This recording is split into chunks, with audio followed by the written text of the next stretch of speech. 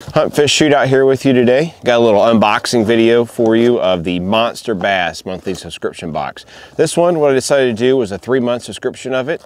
It's going to be, usually I think it was about $100. They had a 10% off coupon for it, so it ran down about $90. I did 3 months. This is the Regional Pro box for the Great Midwest and Great Lakes. So we'll open this up today and see what we got.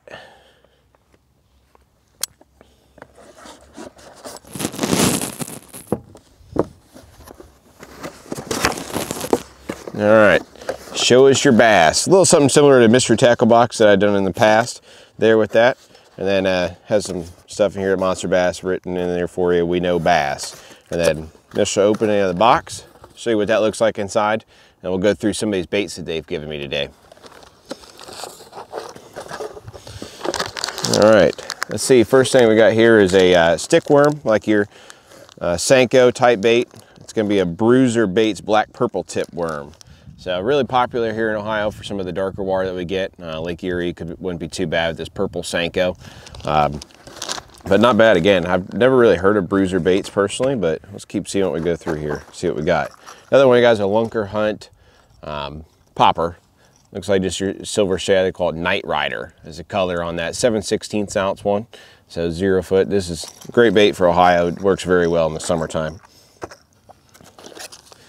Looks like we got some Daiichi drop shot rockin' hooks. So got a little Jimmy Houston on the front there with it. I've never seen these drop shot hooks, but it's kind of nice because actually the way it's shown is that when you tie it up, it's going to show it so your drop shot hook lays flat instead of, dangling upside down, whatever it might be. So it helps you out a little bit there. So then that is, you get 4 of them in that pack. Next thing you got here is a War Eagle spinnerbait. I love War Eagle. Probably my favorite spinnerbaits that is out there on the market. They make really good stuff. A little bit more expensive than most of them, but I think they're worth every penny. This is a 3/8 ounce in the mouse color. Looks like it's got willow and a Colorado blade on it. So great bait again, especially pre-spawn right now. Not a bad bait. And then right here we got a bomber. It's a fat-free family, and it looks like your fire crawl type color, or tiger perch is what they call it. Freshwater, but this one here, it's showing it is a B, it's a bomber FF guppy, and showing 4 to 6 foot cranking depth on it. Nice little bait there. Up at Lake Erie, pre-spawn, spawn time, the smallmouth, they smash these fire crawl or tiger perches, they're calling this one. So the largest smallmouth they actually caught was in a bomber A crankbait, and that was in a crawdad color. So here's a river to sea. So we got a river to sea rattle trap, your lipless crankbait, ruckus. And this one is going to be a 3/4 ounce bait on that. And it just looks like a sexy shad type color. I do like that. I like that color a lot. So this nice cover, grass starts coming in here in Ohio. Water temps right now, got 53 degrees today, so it's still a little chilly. And you got a drop shot bait.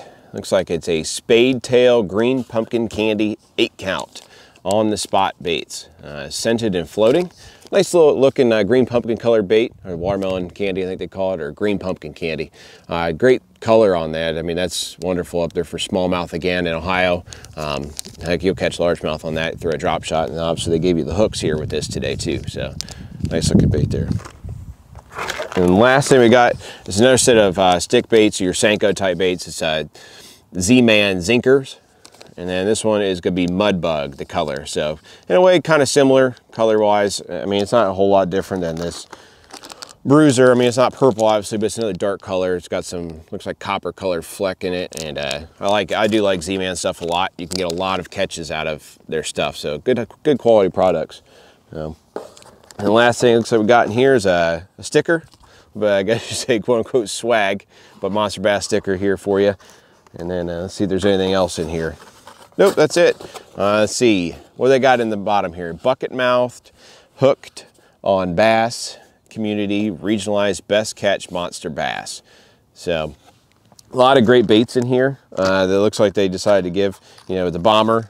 I really like this one, probably my most favorite out of the box I pulled out, other than that War Eagle spinnerbait. Popper. I'm not a huge fan of the Lunker Hunt popper. baits that they make. I do like just your original Rebel pop R's, and then also your Storm. They make a really great popper as well. And drop shot hooks, I'll probably have to give these a try this summer. A little different. I mean, really at the end of the day, as long as you try a drop shot hook, this isn't really necessary. But aside from that, I mean, it certainly makes it easy. I've never seen this actual drop shot before. And obviously your Senko type baits, you really can't ever have too many of your soft stick baits, Senko type baits, whether your wacky rig, Nico rig, whatever it might be. Really great options.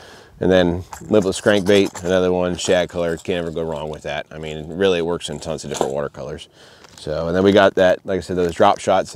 I like the little paddle tail in there, or spade tail as they're calling it. I really have come to like missile baits. They got their, what's it called now? Heck, I can't remember. But anyway, it's got a little paddle on it. And I've used that for the Ned rig and whatnot, and I do like it a lot. So this one here, this is great. Throw that on the drop shot. Overall, I mean, it seems like a good value. River to Sea makes good baits. Bomber as well, War Eagle. So I'd say, you know, in this box, there's 30 bucks worth of stuff in here. A couple, I guess you say off-brand stuff that you don't generally see a lot. But other than that, I mean, initial quality, you know, if I'm comparing it to the 6 cents box, probably not the same amount of money, I guess you could say, just because those crankbaits and stuff like that, they can get pretty expensive. But overall, I mean, I definitely am pretty happy with this. I like I said, in the past, I've gotten the Mystery Tackle Box stuff before. Not a whole lot different than that. They don't have any of the stuff that those brands that Mystery has. So I do like this. First impressions, I like it a lot. I think it's a pretty cool box. So we got a couple more of these coming. We did the 3-month subscription, and we'll see what we get out here.